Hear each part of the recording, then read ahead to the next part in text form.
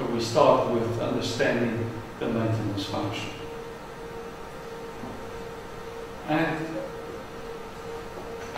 one can try and understand the maintenance function in a variety of ways. You can look at it from different angles, and you can use different tools to understand what goes on in maintenance.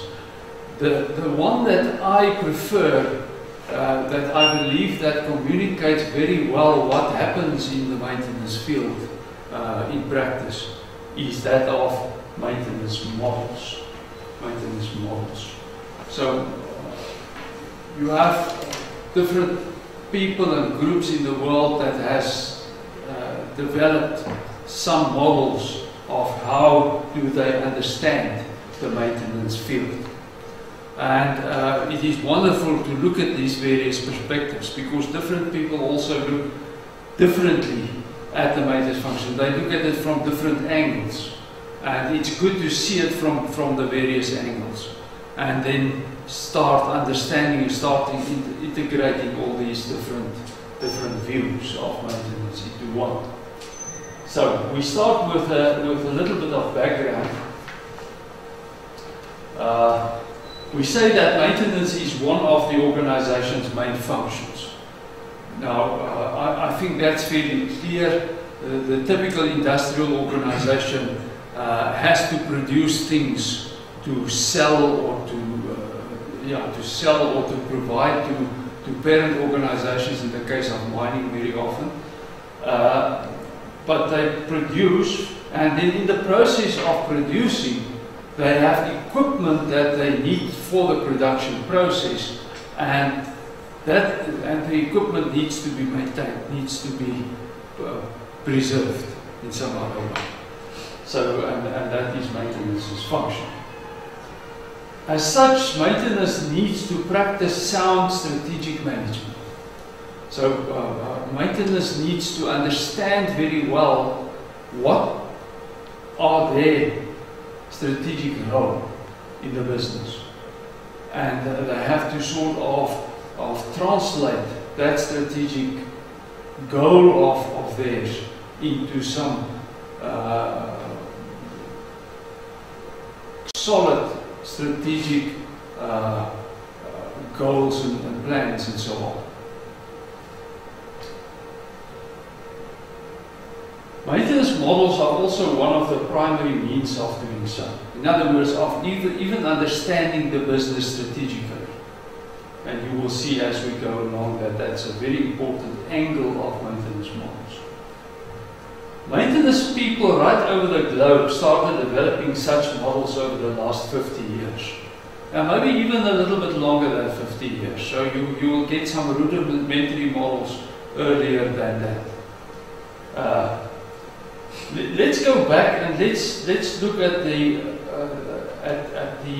foundation on which they are based. Most of these models are based on the principles of strategic management and the principles of control theory. Now, control theory plays a very important role in any management system. Not only maintenance management, any management system one could understand much better by using control theory. Now, a control model, a simple control model, typically has an input, something that you want to achieve. It has an output, what it actually achieves. It has a process for achieving that input. That input is, in other words, a standard that you want to get to. And you then measure the output and you compare that against the input, the standard that you've set, and you make changes then to the process. You apply corrective action to the process, so as to ensure that the process eventually gets the required result. That's what you want to achieve. So let's look at this in a simple technical example. My car has an speed control. What do?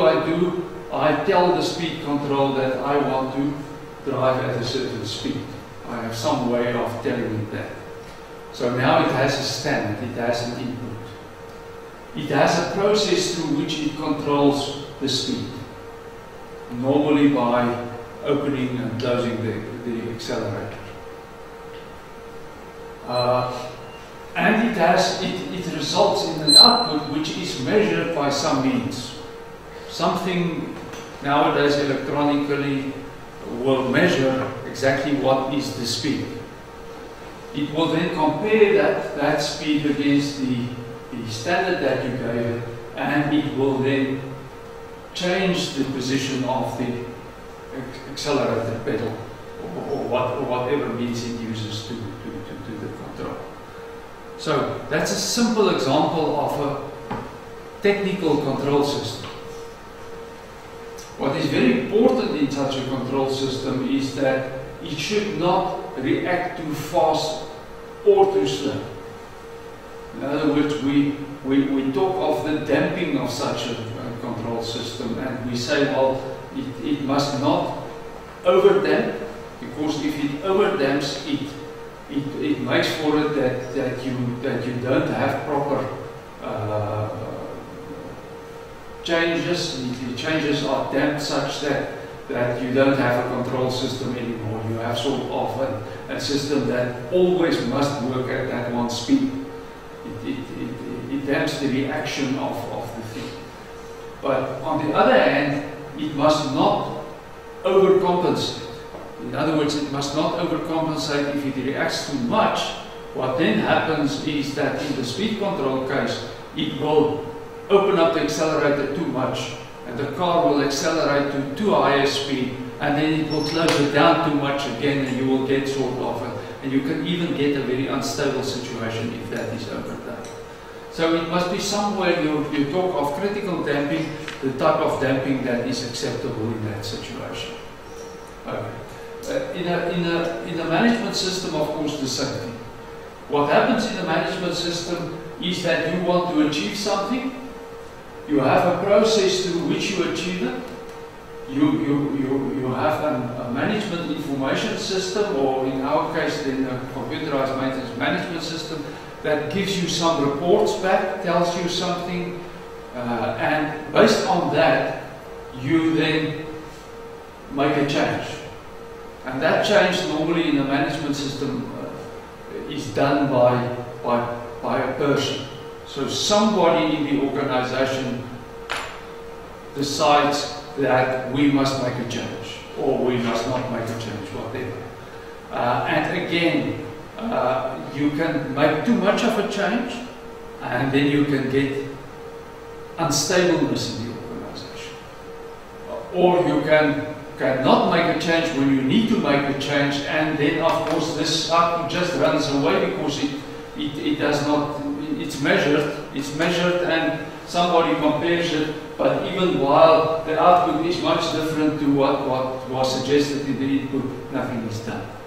And of course that means that you can just as well take the measurement away. Then you have a control system that does not have feedback. So effective feedback is very important in the control system.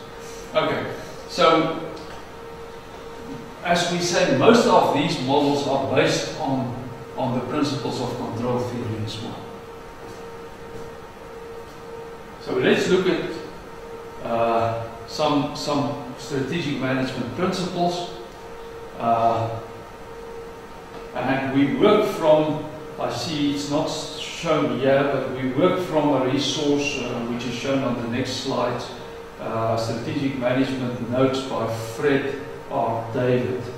It's the 12th edition of that book, Strategic Management Notes. So we're working from that here. So the strategic planning process, he says, is that you have something that tells you what is your mission, what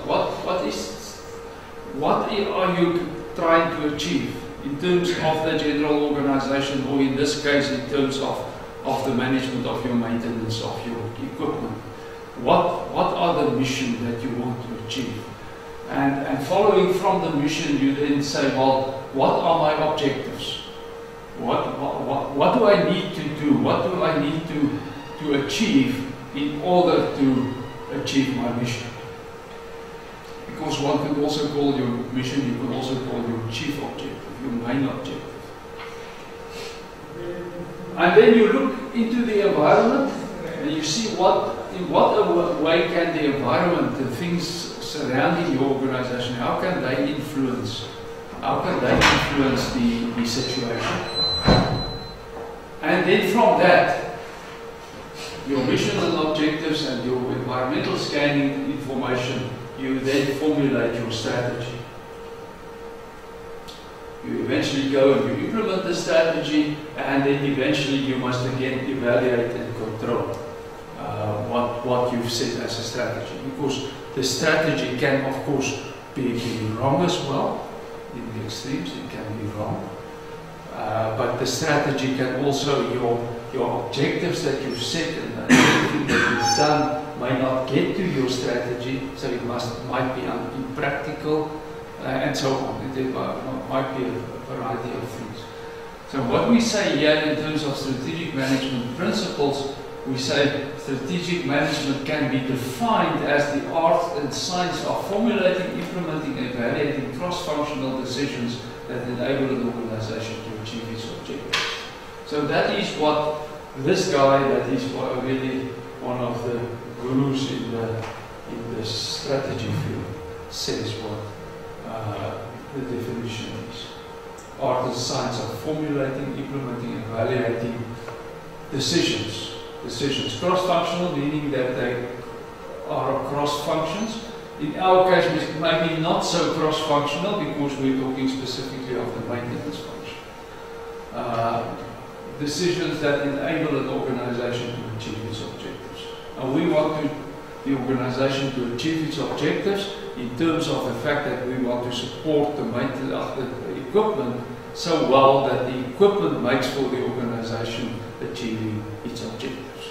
So that's what we want to achieve. Now we say that the strategy management process consists of 3 stages. And we have the 3 stages here. Here we have stage 1, we talk of strategy formulation, and here's the reference at the bottom here. So strategy information includes developing a vision and a mission. That's what we had on the diagram on the left-hand side of the previous slide. Identifying an organization's external opportunities and threats. That's what we did with the environmental scanning. Determining its internal strengths and weaknesses. And then based on the external opportunities, in other words, things that you can use outside of the organization, that you can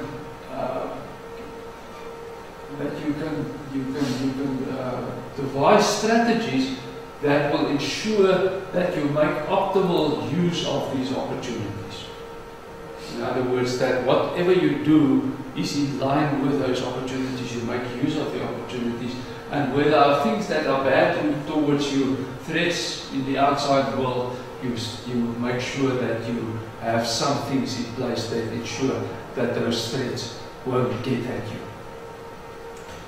And you make use of your own internal strengths and your own internal weaknesses. You try to build on your strengths, you try to alleviate your weaknesses, to get rid of them if you can, or otherwise just live with them, but make sure that your strategies are such that the weaknesses don't get at you too much.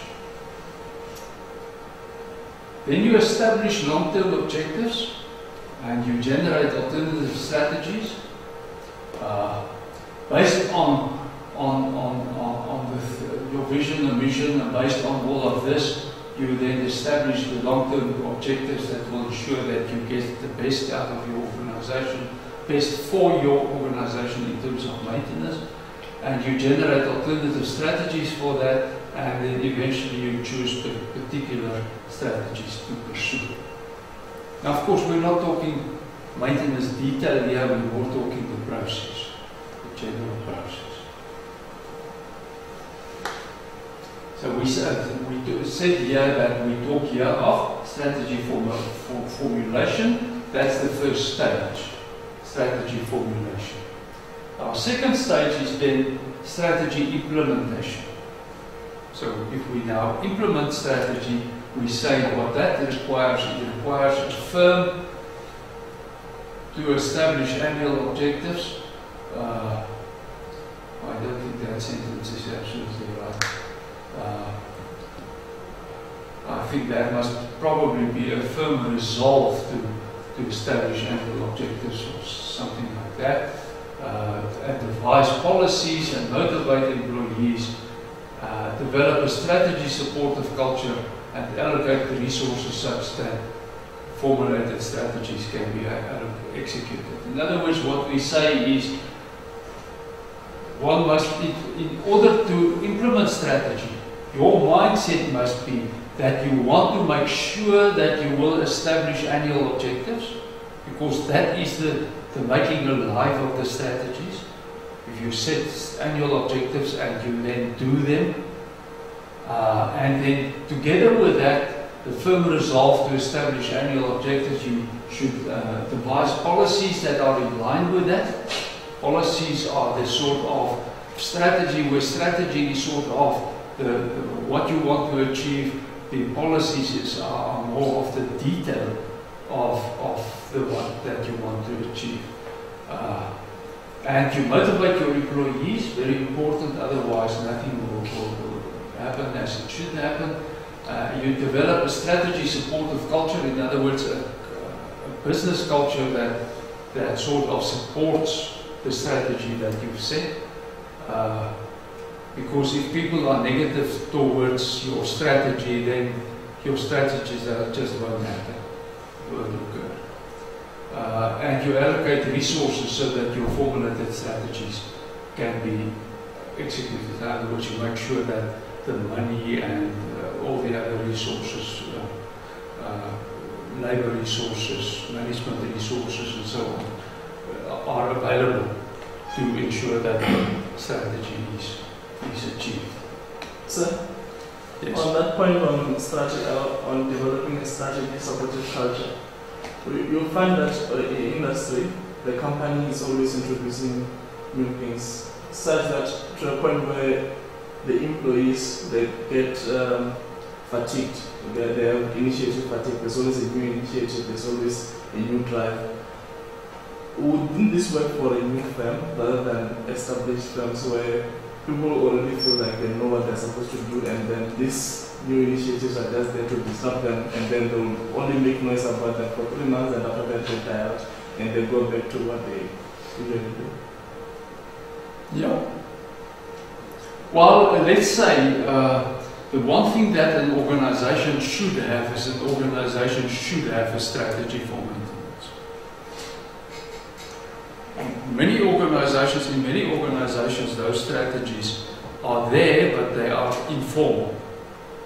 In other words, they are not formalized, and immediately when you have an informal strategy, it means that not everybody in the organization understands it at the same level. If you ask the boss of maintenance what is the strategy that you're having, and you ask the level below him and the level below them, you will probably get different answers. And of course that means that you effectively do not have a strategy. So the point is that one must, at some stage, you must formalize that strategy. Very often you find in organizations that the strategy that they have is not sufficient for achieving what they want to achieve. So I would say the situation that you describe tells me that there is no proper strategy in place, and one needs to achieve that. But it is a bigger job in an organization like that, an existing organization, because you first have to work with the people. You first have to achieve a company culture. You know, we talked about develop a strategy supportive culture. you sit with the problem that the culture is not conducive to a proper strategy. Not because the people are negative about it necessarily, but maybe because they've seen this too many times. They've seen initiatives too many times. So sometimes you have to work on it for a year, 2 years, before you can really get to a proper culture, or a proper strategy, because of this culture problem. Because you have to get this culture out of the way, not out of the way in the sense that there mustn't be a culture, you must improve the culture. And you must get people to a position where they believe that we need a proper strategy. We cannot work without it. Second one, the second step, strategy implementation. And we specifically said that, we had what is necessary. So let me not try and do that over. I think that will make sense. Right. So the third step, the strategy evaluation, is the final stage in strategic management. So the evaluation of your strategy. Managers desperately need to know when particular strategies are not working well. Strategy evaluation is the primary means for obtaining this information. So we evaluate so that we know whether it works well or whether it does not work well. So we say that we have three fundamental strategy evaluation activities. The first is reviewing external and internal factors that are the bases for current strategies. In other words, go back and go and ask yourself, well, why did we have this strategy? Why do we have this strategy? And you will then find that there were certain external and certain internal factors that were the basis for these strategies. And now you review that. You say, well, there's two things. The one is I then understand why I have this strategy, and I can also evaluate whether this strategy was maybe completely in place, whether it was correct what I strategized. The second activity is to measure performance, to see how I perform based on that strategy, and then take corrective action if that is necessary. Okay, so we'll just now come to more concrete stuff that will help us in this process. We say strategy formulation, implementation, evaluation activities occur at three hierarchical levels in a large organization. It happens at corporate level, at divisional level, and at functional level. Now, I've made the functional level red because that is what we are interested in. We are looking at the function of maintenance. We say that smaller businesses may only have the corporate and the functional levels. In other words, it's maybe there's not something as big as corporate and divisional and so on, but there might be one of those levels missing. So let's then go on from this. That was then sort of as a background to maintenance models. Now we get to the technology model. The technology model, which is a model that is fairly well known in the maintenance world. We say that until the late 60s, no serious thought. Sorry, I'm pressing on the wrong thing.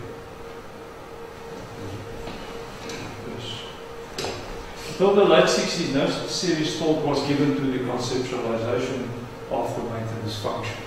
In other words, people thought of maintenance as being a very basic function. They thought they understood it exactly, and they never thought about it in higher terms, sort of.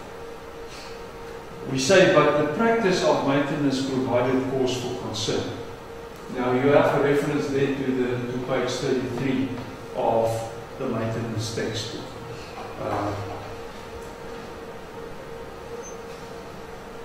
Maintenance costs were on the rise, and the service availability of the systems being maintained was unacceptably low.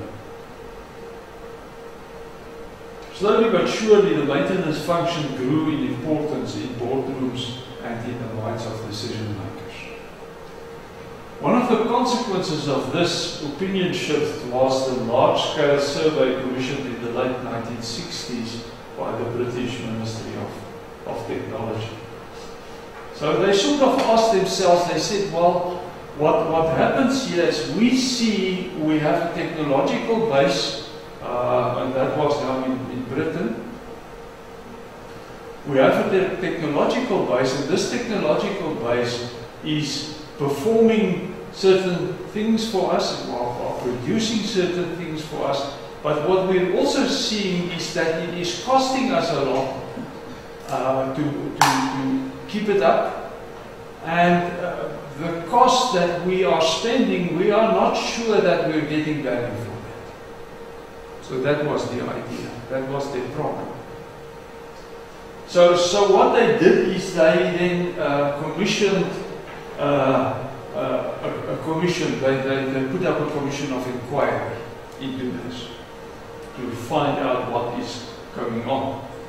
And the findings of the report that this commission tabled said that maintenance was costing the United Kingdom some £3,000 million per annum at that stage. Now you can think, if you think from the 60s up to today, how much it would have been today, that amount. Production savings, they said that production savings of around 200 to 300 million pounds per annum could be effected through very basic improvements in maintenance. That's what they found. So they said very basic improvements could bring that to us. So they were talking about near to 10% could be saved. They proposed that the maintenance of a technical system should be seen in its larger context. That larger context then meaning the life cycle of the equipment. So they said that one should understand the maintenance of a piece of equipment in terms of the life cycle of that piece of equipment, which makes sense to an engineer. But they said that life cycle must be understood as starting at conceptualization, not only when we get the piece of equipment and have to maintain it, but starting at conceptualization, when somebody has this concept in his mind that there should be a piece of equipment like this. That conceptualization and specification and design of the equipment, and ending at the disposal of the system. So they said we must really look at the whole life cycle, and we must understand the part that we maintain the piece of equipment. We must understand that in that full context. And they then proposed, they named their proposed wider approach, or they suggested that it should be named Terratechnology. Now the Greek word terror means to keep up, to maintain, sort of. So that is sort of maintenance technology.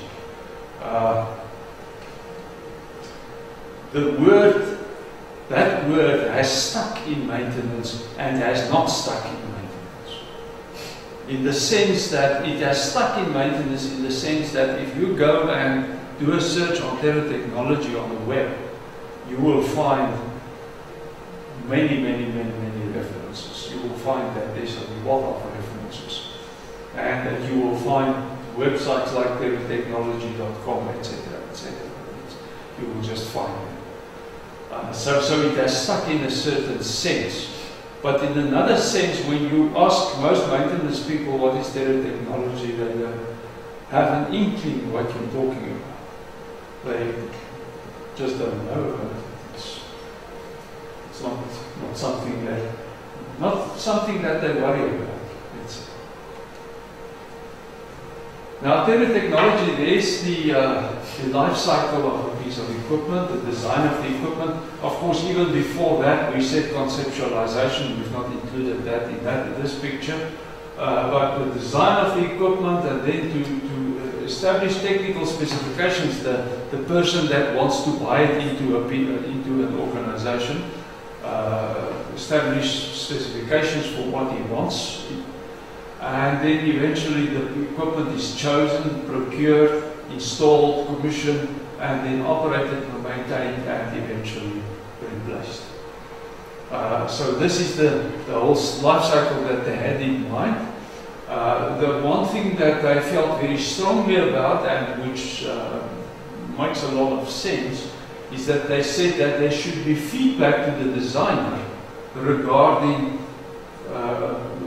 installation and commissioning experiences, and also regarding operating and maintenance experiences, so that the designs in time could progress based on actual experience.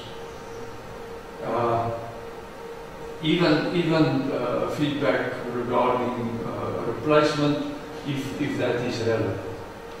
But feedback should play a big role. And that feedback was then dubbed Terratechnological feedback. Okay.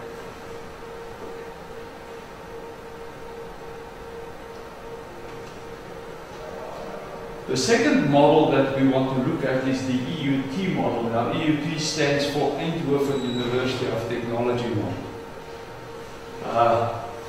We say that the Terratechnology model was lacking in many areas. And we named one or two of them. One of the major problems was that its focus was on the larger context. In other words, the whole life cycle, which was correct, but neglected the processes inside the maintenance organization itself. You know, probably if you have an adherent of the Terratechnology approach, they will say, no, that is not so. But in practice, that is what happened. And that's one of the big reasons why maintenance people just did not take up the approach, because they accept the idea that you must look at the whole life cycle, but they cannot see that the life cycle must sort of become the whole business of maintenance must be defined only by the life cycle. They will immediately get to grips with you and say, well, no, that cannot be. Because what that Commission of Inquiry, the Terratechnology Commission of Inquiry, what they suggested is they suggested that the maintenance department in a typical organization be replaced by a Terratechnology department, which then manage this whole process, this whole wider process. Now, I must say, at the same time, I must say that that is sort of coming in being now with the advent of also a British thing that happened in the last 10 years or so, is they developed a standard for maintenance, or for what is today called asset management. Now, asset management means that you exactly have what the Terratechnology approach suggested, a wider approach. You look at the whole life cycle, but also asset management also includes the idea that you even have to manage the asset in terms of its role in production. So you have to manage the asset in total, its capital value, its whole life cycle from conceptualization to the grave, and also its production function. So asset management has now become the buzzword. Today people don't talk about maintenance anymore. They talk about asset management. And the British then brought a standard into being called PAS, 66. Now, past 66 is then the asset management standard for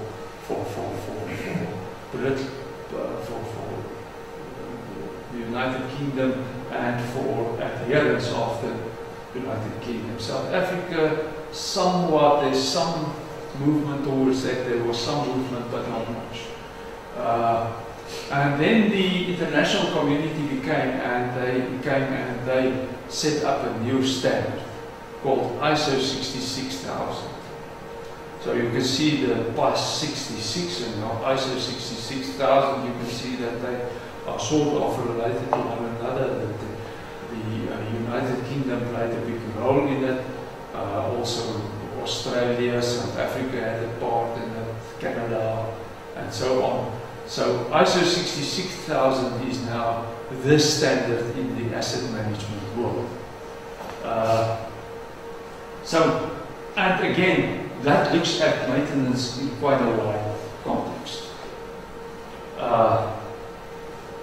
Now at that stage, we're now talking the late 60s when the technology model was prevalent. The Eindhoven University of Technology started the process whereby they said, well, in the Netherlands, we need some teaching in maintenance engineering. In actual fact, they called it maintenance management. We need teaching in maintenance management. And they set aside a maintenance practitioner who was quite a high-ranking officer in the Royal Dutch Navy. And they set him aside at Eindhoven University of Technology and they said, you please teach maintenance management. Now that was Professor Bill Gerhards, quite a well-known man. And Professor Bill Gerhards saw this limitation, that's what we say there. This limitation that the workings inside the organization has been neglected in the technology model. So what he did is he concentrated his effort more on the outer processes, inner processes of the maintenance organization. And then devised what has become known as the EUT maintenance model. It's a descriptive model. They accentuated that quite well to say, well, it's a descriptive model which describes how maintenance processes work, rather than a prescriptive model that prescribes how it should work. In other words, it did not say, the technology model was to a certain extent a prescriptive model. Because they said maintenance does not work now, it does not work well, so let us rather change its extent, its focus, what's the word now?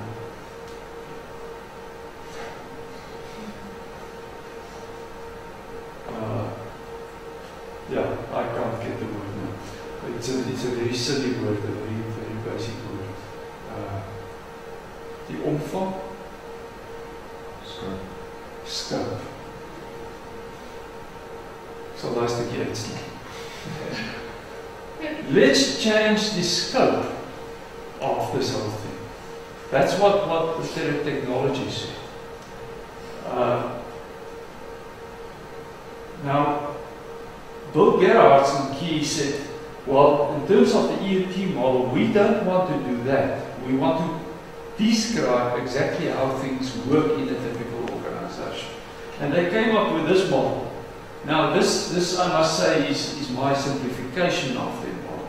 So the model is a little bit more involved, but I think it has all the basic stuff that was in the EUT model included. So you see at the bottom here, it talks about technological feedback. This block here represents the organization. So what they said is, they said, well, let's take the message of Terra Technology and let's say we must start at the design. We agree with that. I think any maintenance person will agree to that principle, that one has to start by looking at the design and make sure that the design is such that this piece of equipment is really well maintainable. That's very important. Secondly, we must then also include the manufacturing process, and the one thing, before we get the piece of equipment into our organization, we must develop a maintenance plan for that thing. We must know how are we going to maintain it. That must be part and parcel of what we get. We don't only get a piece of equipment, but we also get a maintenance plan for it. Now, to a certain extent, that was true for most pieces of equipment. Most pieces of equipment had some guidelines as to how you grease it and how you do certain settings and so on. But it was very basic stuff. So what this thing now said is, it said that there should be a proper maintenance plan. There should be the best thing that you can get, given that the piece of equipment most probably is a new piece of equipment. There's not much experience and so on. There are limitations, but within those limitations, we must do the best that we can. Those of you that did maintenance logistics as a subject area will know we talk of a maintenance concept. Now, what they really had here was a maintenance concept. So they said that you must have a maintenance concept. Bill Gerards did not like it at all that I put in maintenance plan in here, because he said I did not understand what is the difference between the concept and the plan, and I think he was, to a large extent, he was correct. At that stage when I drew this drawing, I did not understand the difference that well. But nevertheless, it doesn't matter. The fact is that you need a plan before you get the piece of equipment into your organization. Now, when you have it in your organization, what the accent of this EFT model was to say, well, maintenance management has a job.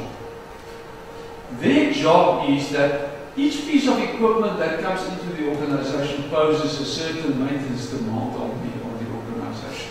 And of course, all the pieces of equipment that's in the organization poses such a demand. So you have an aggregated demand on the organization regarding what is necessary in terms of maintenance based on the maintenance plans of these various pieces of equipment. And then they said, well, the way in which they resolve this is by balancing the demand with the correct capacity of maintenance capacity, the capacity to do maintenance, to maintain the equipment. And they said, well, and you have 4 types of capacity.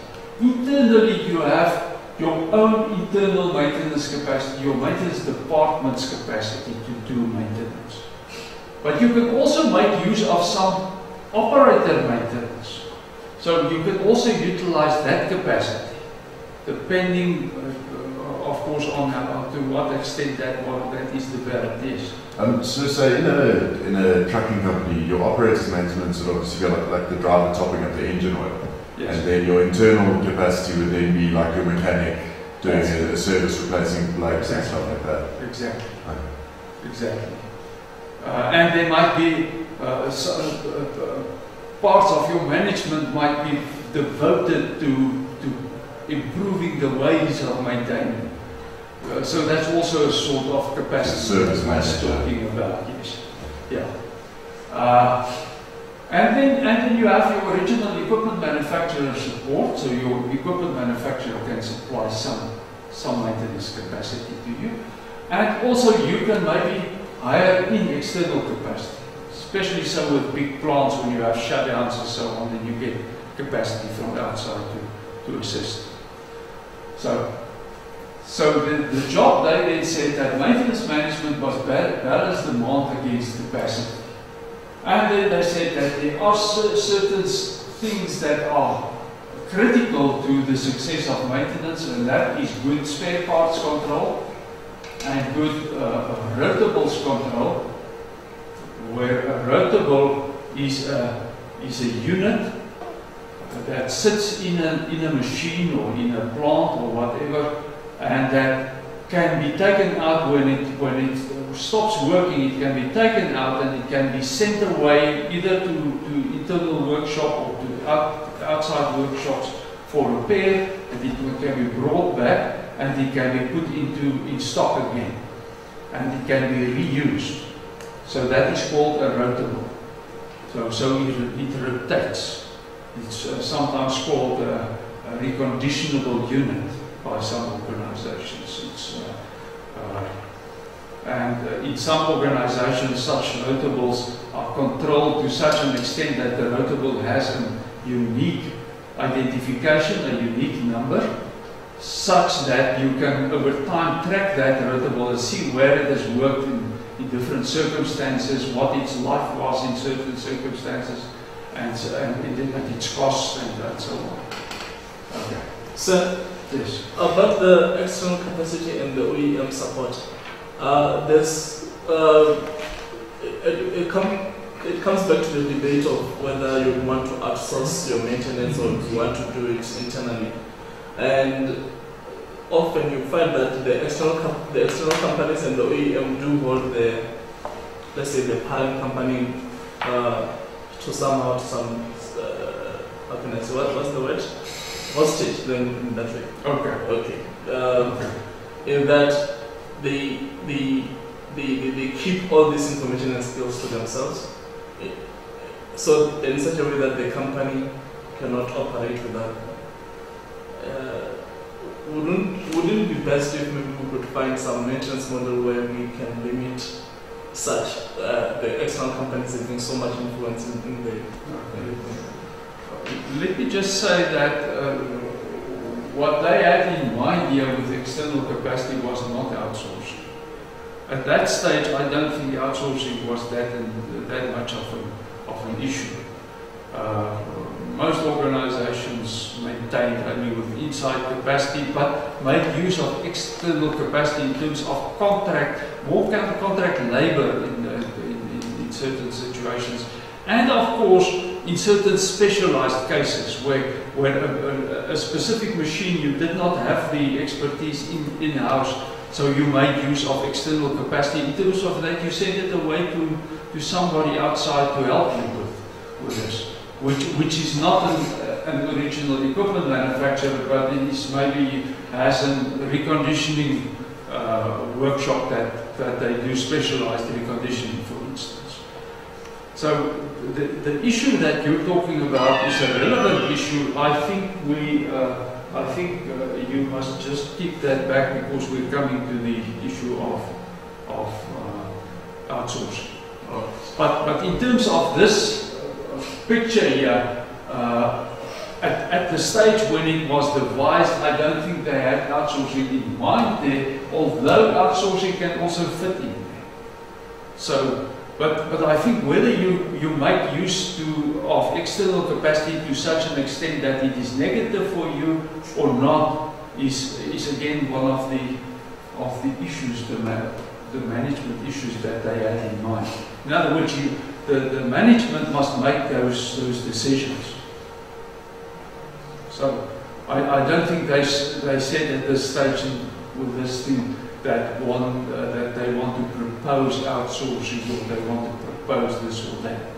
They just wanted to explain how management works in a typical maintenance organization. Okay, so we talked about spare parts control and about the rotables control, and then they said, well, as management does this whole thing, this capacity management thing, as they do this, and as they take cognizance of the importance of these facets, they must then evaluate what are the results that they are achieving in terms of their maintenance. And they must then use that for one thing that they must do, thinking back to the control model. They must sort of generate feedback from that. In other words, they measure sort of as they evaluate. They measure, they have feedback, and they then base. So exactly like we discussed. And they also provide technological feedback to the designer. So that was the idea of the EUT model. So we say that the EUT model is a marked improvement on the technological model, as it explains much more of the inner processes. And if we say a marked improvement on the technology model, we're not saying that the technology model was not the great beginning that it was, because it was. I mean, it was a total different thinking. Whether it was absolutely correct doesn't matter. The fact is that they identified the importance of thinking about the whole life cycle. However, this EUT model still does not explain the processes inside the maintenance organization well enough. In other words, in that block maintenance management, that block, we say there what is necessary is a model to explain the processes inside the block maintenance management in the figure. So we need something like that. I must just say something regarding the background of the EUT model.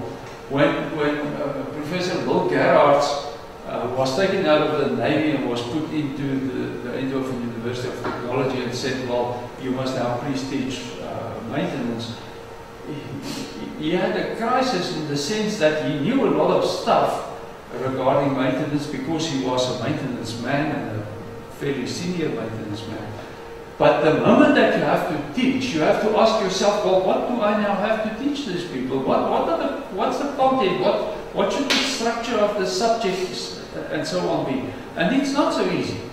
It's not so easy. So one of the reasons why I devised the EUT model was to first understand for himself how did he understand the whole context, and also to explain to other people, well, why is it that he wants to propose certain avenues towards teaching.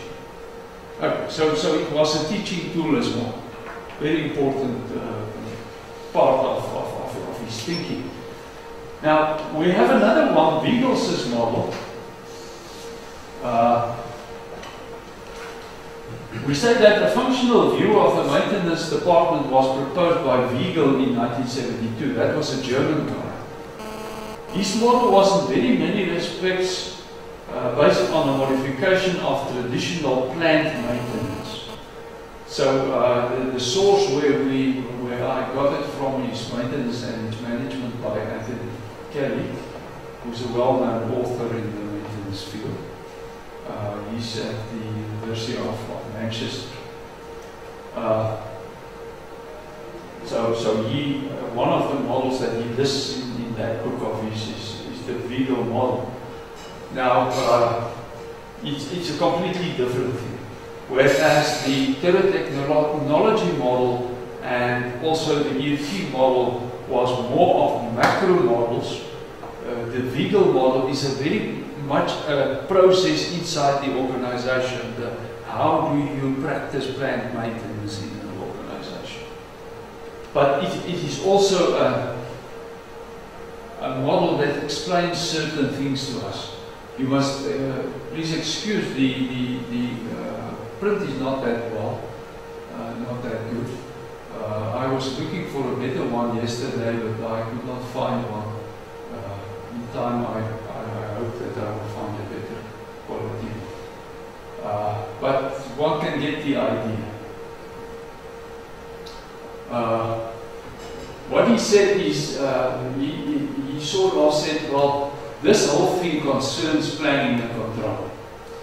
And he had certain quadrants that he thought of here. Planned servicing and inspection in this quadrant here. In this half here, planned repair, and in that one cost analysis. So what he said is, he said, well, what one needs, and again you have the idea of a cycle. So the control model type of thing, you have a sort of a cycle. So he said, well, you analyze cost. You analyze cost. Based on that, you decide on certain action. So you plan certain work that must be done. And that includes two types of things. The normal things that you do, you plan certain things. For instance, in here you have inspection planning and inspection, and based on the inspection you will have a damage report, which you then have to plan, and you have to decide what working methods are you going to use, what time is involved. You place orders for that. That's orders for materials, but also the orders for the work to be done, work orders.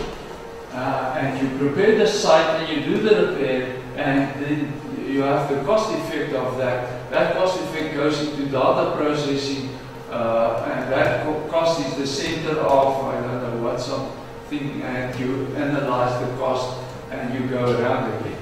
But the other aspect that you have is this aspect here, where you have improvements, proposals with documents for plant changes from the design office, also based on your cost analysis. So you've decided, well, certain things are too expensive, certain things we can improve, and thus you go to the design office and you sort of initiate new designs, and you use those new designs, and you sort of again plan the work, and the work is done, and so on. So that was Wiegels's model. Very much a process, very much an engineering-centered process. Whereas we tend to, in maintenance, move more and more towards a management-centered process, a people management-centered process, as opposed to a pure engineering process. That's not to say that the engineering is not there, but what this means is it says that everything is a physical thing that must take place. It doesn't, and it does not look at the people management aspects of the thing.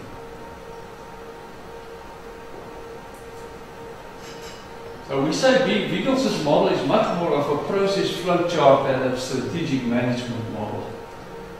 As such, it addresses the process of workflow rather than the management processes that will lead to success. So it does not have the higher view of maintenance. It's more just the work that must be done. And there are still, even today, there are many people that think like that. And if you do that with high intensity, that type of process, and if you manage a process like that well, and you do it with high intensity, you can get some success. The problem is that it is normally not sustainable success. It is the success sits in certain personalities in the organization who drives it.